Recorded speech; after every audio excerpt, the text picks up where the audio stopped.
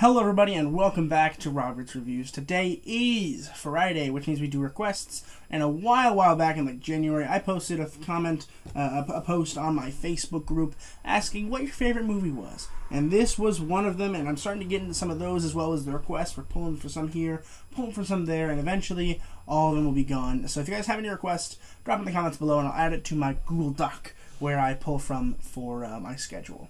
So today we're going to be talking about Dirty Dancing.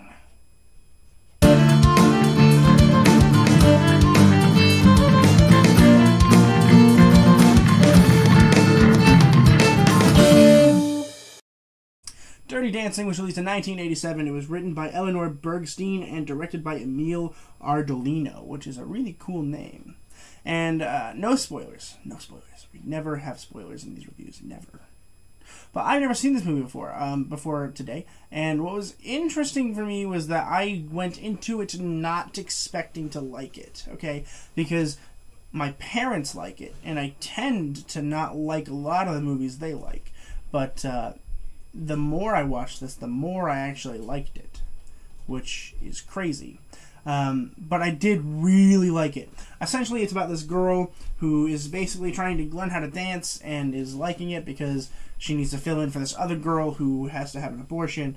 It's a long story. And it's about this guy who is a dance instructor, and they fall in love, and it's a really cute love story surrounded by dance and music and fun, right? Which, again, I also just don't like 80s movies when it has to do with 80s music, right? I don't. I like 80s movies. I really do like The Breakfast Club and, you know, Ferris Bueller, and all of those were great movies, but they didn't have to surround themselves with 80s music, right? Whereas Dirty Dancing, it's a pretty big deal that it's all, you know, old music. So I was already expecting to not like it. However, I fell in love with these characters. These characters are amazing. I love... Alright, listen, let's go in character by character here. Okay, we have Johnny Castle, who's great. He's this dance instructor, and he just loves to dance. He likes to just get into it and just dance a lot, and it's really entertaining, and he loves it so much. You can see he's got the passion for it.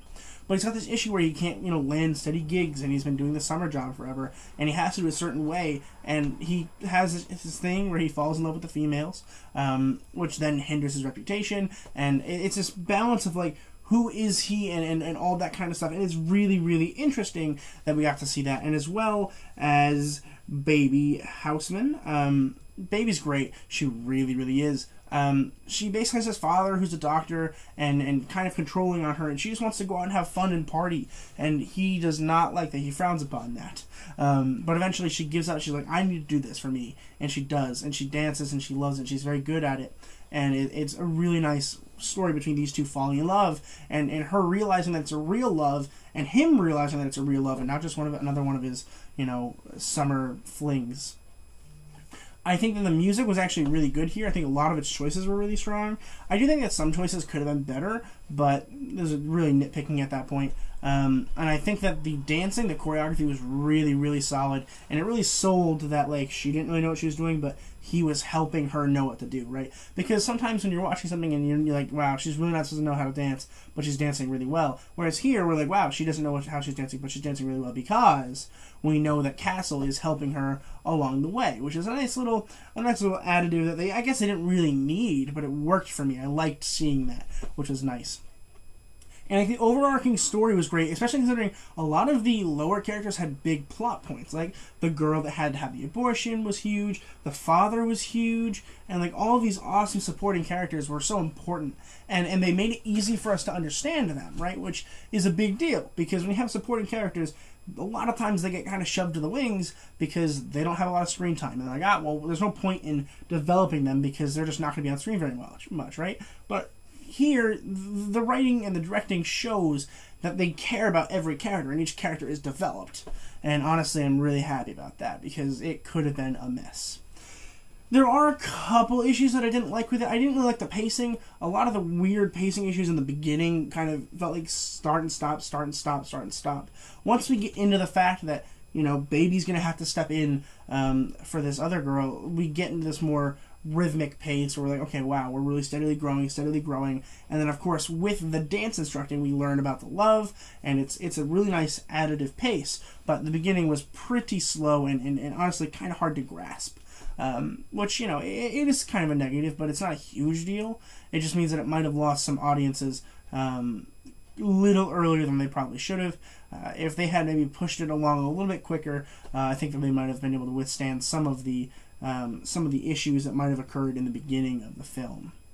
Let's talk about the acting. Patrick Swayze as Johnny Castle. Perfect. Wow. He is stunning, he is fast, he is smooth, and he is awesome. I loved him here, and just really the dynamic, because it really is a couple movie, right? So we have him, we also have Jennifer Grey as Baby Houseman, who's equally fantastic, and she's able to be sweet, but also aggressive and passionate, which is nice. But really what it comes down to is Johnny Castle and Baby Houseman, right? So we have Patrick Swayze and Jennifer Grey together as one unit, and they work so well together. It is amazing. I don't even know if they've been in movies together before, but this was outstanding for me. It's similar to Leonardo DiCaprio and Kate Winslet, right, who were in Titanic, but also in Revolutionary Road. And you can see that, and you can see that they were able to balance their relationship in both of those and really sell it to audiences. And I think that they would be able to do it with these two characters here. However, unfortunately, Patrick Swayze passed away. I do believe Jennifer Grey is still kicking, but I don't know. I haven't Googled it. And I don't know if they've ever been in another movie together. If you guys know, drop in the comments below. But I think it's going to be it for me talking about Dirty Dancing. I really, really liked it. Definitely a movie that everyone should watch. It's so much fun. And I'm going to go ahead and give Dirty Dancing an A. Not a perfect movie, but pretty darn close. I really like this movie. Let me know what you guys thought about Dirty Dancing in the comments below. And make sure you guys are staying tuned, because I'm going to be doing some new releases today. Probably, let's see what day it is. Yes, I'll be doing new releases today. And if you guys want to stay tuned for that, a really nice thing that you could do would be to hit the little subscribe button. And it's a little red button on the bottom of the video. And it's a huge help. I really, really would appreciate it. And I appreciate all your guys' comments. I love reading them, so make sure you guys keep commenting on my videos. It's so much fun. Share it if you feel like it. Like it if you feel like it. Liking is always helpful. And as always, keep watching movies and television, stay educated, and I'll see you guys in the next video.